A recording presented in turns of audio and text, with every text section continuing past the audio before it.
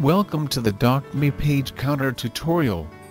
With this program, you can count image files on your local hard drive and any map network drives. First, you must select the location of the image files you would like to count. Additionally, you can select individual folders as well as any subfolders you would like to include in your count. The images within the folders selected will display on the right side. You can also deselect any image file to remove it from the count.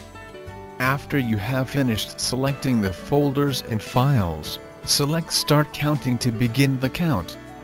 Once the program has finished counting, all information will be displayed in the various tabs to the right. If you would like to view the count information in United States imperial units, select the Inches Total tab.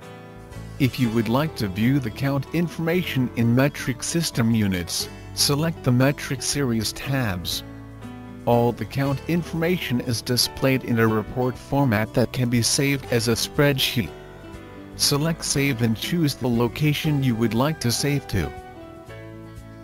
If you would like to perform another count, you can select the Clear button to remove the previous count's information.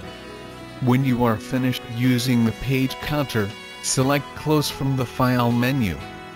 Thank you for using the Doc.me page counter. If you need additional information, you can select Help from the toolbar.